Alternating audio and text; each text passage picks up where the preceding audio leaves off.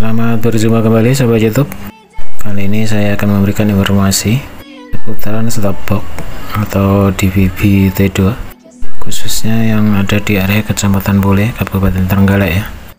Karena untuk siaran TV analog dikabarkan akan segera digantikan oleh siaran TV digital.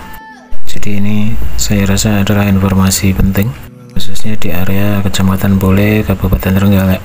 Apakah siaran TV digital ini bisa terjangkau di sini? Di sini saya menggunakan antena juga posternya, dan juga ini untuk DVB T2 nya. Kita akan unboxing juga ini. Di sini tertera tulisan digital terrestrial receiver. Kemudian kita buka, di sini ada sebuah remote, ada satu kabel RCA yang ada di dalam kardus paket ini.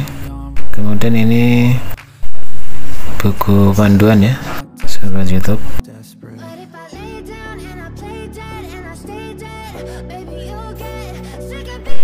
Ternyata untuk baterai remote juga sudah dibawakan di dalam paket kemasannya.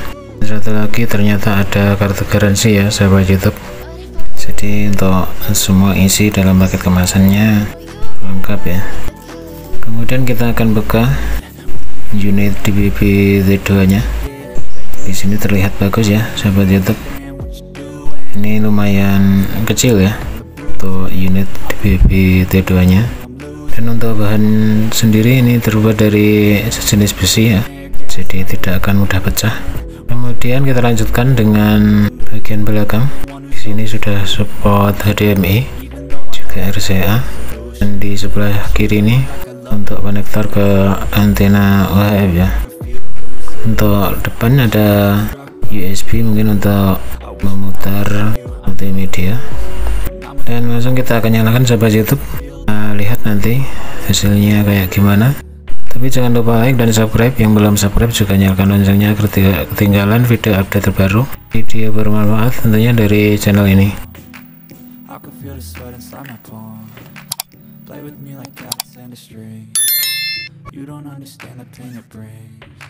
Oke sahabat YouTube semua, di sini saya sudah nyalakan unit DVB T2 nya. Kemudian kita sambungkan kabel RCA nya ke televisi, dan di sini sudah tampil gambar ya sahabat YouTube. Tunggu sebentar, saya akan coba geser kameranya biar kelihatan penuh.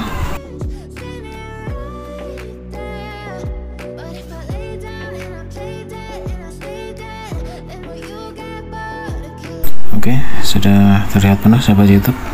Di sini untuk tampilan pertama kali seperti ini, dan di sini untuk area kode diisi dengan kode pos masing-masing. Jadi di sini untuk area kecamatan Pule, nanti otomatis untuk area langsung ke jatim 9 ya. Kemudian kita tekan berikutnya. Dan satu lagi untuk informasi, di sini untuk antena saya arahkan ke area Madiun. Namun yang perlu kita ketahui sebelum antena tersambung ini, kekuatan ada di 20% ya sahabat YouTube. Dan sekarang kita sambungkan antenanya dan berubah menjadi 90%, bertanda untuk antena sudah tersambung dengan normal. Untuk selanjutnya sahabat YouTube, kita geser untuk memulai pencarian, yaitu kita geser menggunakan tombol programming ya di remote. Kita ke mulai pencarian, dan di sini sahabat YouTube silahkan diperhatikan nanti untuk channel televisinya bisa masuk atau tidak, karena ini untuk pertama kalinya di area kecamatan Pule, Kabupaten Trenggalek. Jadi untuk kita bisa membuat pertimbangan ya. Silahkan like dan subscribe. Yang belum subscribe juga nyalakan loncengnya agar tidak ketinggalan video-video update terbaru, video bermanfaat tentunya dari channel ini.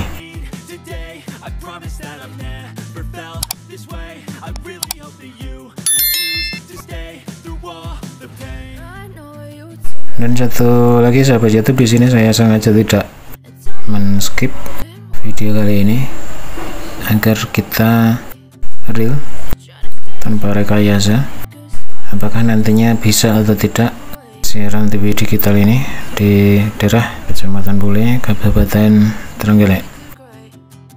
Jangan kemana-mana, kita pantau saja ya sahabat YouTube. Sudah mencapai 74%, dan di sini ada channel masuk ya untuk MNC Group, yaitu RCTI, MNC, Global TV, dan iNews TV. Baru 4 channel ya yang masuk sampai 80%.